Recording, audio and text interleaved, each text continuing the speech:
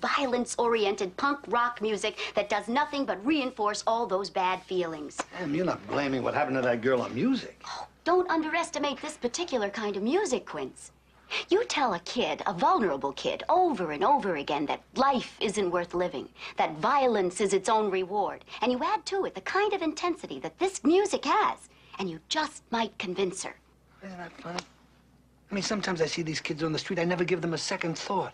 I thought they were another silly fad, something that would be blown away by the next wind. I never thought it went deeper than that. Silly fad, huh? Let me take you down to one of these clubs. You've got to see it with your own eyes to believe it, Quince. I've seen children come off that dance floor with crushed ribs and bloody faces, like soldiers fighting some kind of insane war. What could persuade a kid to act like that? Maybe the greatest persuader there is, music.